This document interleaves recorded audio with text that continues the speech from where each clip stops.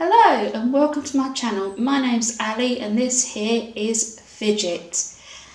And in today's video I'm just going to go through some health checks you can do at home with your chinchillas. Just a little disclaimer, I am not a vet, I don't have any medical experience, but I do have a lot of chinchillas and I have owned them for a number of years. So now that that's all said and done, one of the most important things to do, other than the visual inspection of your chinchillas, is something that sometimes gets overlooked, and that is to weigh your chinchillas. Because, like all prey animals, chinchillas hide their illnesses extremely well, and one of the first indications that something is wrong could be weight loss. I may do a whole video on how to weigh your chinchillas, but for now, when you weigh your chinchillas, there's a variance of 20 to 30 grams. That's not too much to worry about, because that could be the difference between a full and empty bladder or a full and empty stomach. But if your chinchillas are losing more than 30 grams, you might want to seek medical attention from a vet, just to check up that they're all okay and that there's nothing going on with them. Right, weighing over with. First off, check the eyes. They should be bright and clean. If you notice discharge coming from the eyes, or wetness around the eyes, or wetness anywhere near the eye, I would suggest seeing a vet as soon as possible. It could be something quite simple, such as an eye infection, or it could be an indication of something far more serious, which is dental problems. Suggest to your vet that they actually do an X-ray of the chinchilla's skull, because that's the only way to know for sure whether it's a dental issue or not. If the eyes are cloudy, or if there's a mark on the eyes, I would see the vet as well, because that could be an indication of cataracts or blindness. Next, check the nose. It should be dry and clean. If there's mucus or discharge coming from the nose, you need to see a vet, because it means that your chinchilla isn't well.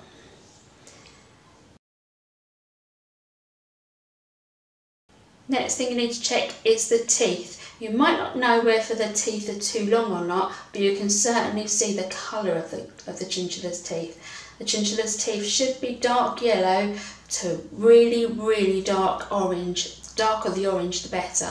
I know it sounds gross, but it's actually super healthy for your chins to have really, really dark orange teeth. If the chinchilla's teeth are pale and white, I would seek a vet, because it means that your chinchilla is just not well. Next, the mouth. The mouth area should be dry and clean. If your chinchilla's mouth is wet, and it's wet on the chin and looks like the chinchilla's been drooling, see your vet ASAP, because that potentially could be dental problems. The ears.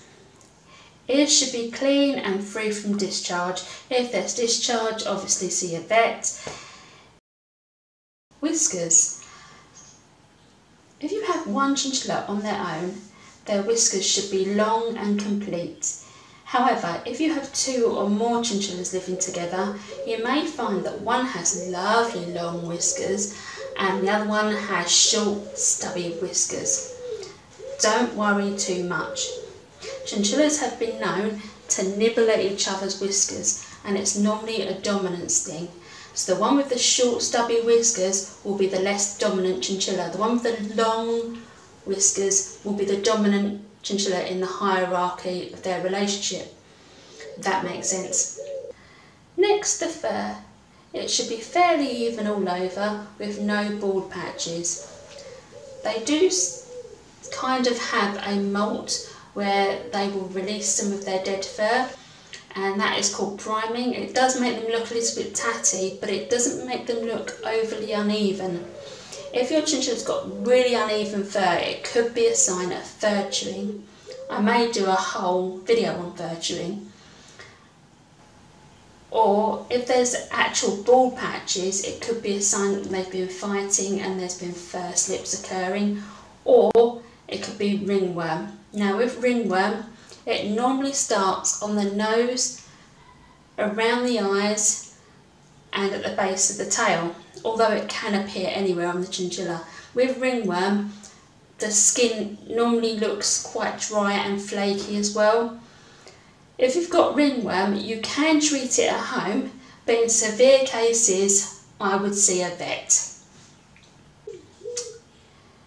Check your chinchilla's feet. If your chinchilla's feet are swollen, look sore and are bleeding, I would suggest taking them to the vet because it may be bumblefoot. However, if your chinchilla's feet are just hard and dry, I honestly wouldn't worry too much about that, because chinchillas form natural calluses in the wild because they're rock hoppers. The natural calluses, which are like hard patches, actually protect the chinchilla's feet. So I wouldn't worry too much about that. If the chinchilla's feet do look overly sore though, you can moisturise them. But if they're bleeding, if they're swollen, if they look like they're uncomfortable for the chinchilla, see a vet. Check the chinchilla's poo. Familiarise yourself with what their normal poop looks like. This shouldn't be too difficult because you'll be cleaning it up enough.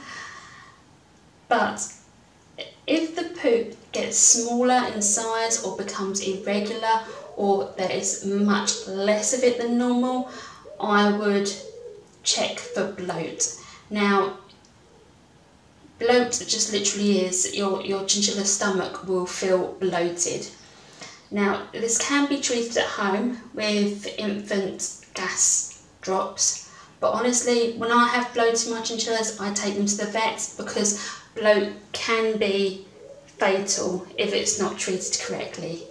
So I just always, if I think my chinchilla's got bloat, I normally just take them to the vet. Also with chinchilla poop, if they've got diarrhoea, if it lasts more than 24 hours, seek medical attention from a vet. Chinchillas can get diarrhoea from time to time. It can be a case of because they've been given too many treats, they've been given some things upset their digestive system. But if it lasts for longer than 24 hours, I would suggest seeking a vet, but just because they can get dehydrated from it. Next, check for just behaviour. Is your chinchilla acting normally? Are they hunched over? Are they not eating? All these things, if any of those things are the case, if they're just not acting themselves, it might be worth seeking advice from a vet. Next, if you've got a male chinchilla, you're going to need to check for fur rings. Now this is on the privates of a chinchilla. I'm not going to do a video of that now. There are plenty of videos on YouTube of how to check the fur rings. But if you have male chinchillas, especially if they're living with other chinchillas, whether it's males or females, it's important to do that. If they're on their own, you still need to check them, but it's less likely that they're going to get fur rings. I think I've covered everything other than, obviously, if you see growths on your chinchillas, or bumps or lumps on your chinchillas, then it might be worth seeking a vet again. Yeah, I can't think of much else. I've probably missed something massive up of here. So, hope you've enjoyed this video. Hope it's been helpful. See you in the next one.